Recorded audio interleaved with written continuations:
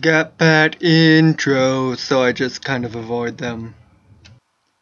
Now, Flappy Bird is a fun game, you could say. If by fun games you mean you like games in which the producers have made the game so terrible and yet hard that you think that they might just be the devil themselves. Now, the point of this game is to get this messed up looking bird. Seriously though, look at that bird with its big old mono eye and not beak lips. That's some straight mutant shit. Through the holes in between pipes and get him to wherever I assume his flock is, which they probably left him behind because they hate this motherfucker as much as I do. Now, as simple as the game sounds, you would think, Alex, if the game's so easy sounding, then why are you talking about it? Why is it so popular? Because it's not.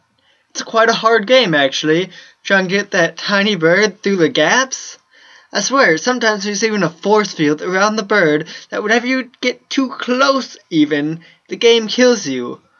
Now, as you have seen throughout the video, my high score is only 17, so I'm still pretty bad at the game. But there are people who have phenomenal high scores.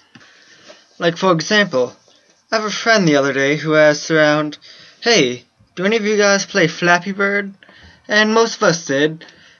And so we go around and I tell all my high score. And I was fairly proud of it. Because I was like, oh, maybe these guys suck even more than I do. But when it came around to the friend who asked, he was like, I'm not sure I want to tell mine. Because I assumed that he had some shit low score. Like 7, 8. And he was just too afraid to tell us. So I decided to look over at his screen, because at the end of every flight, it shows you what you got and your best. And this motherfucker had 72.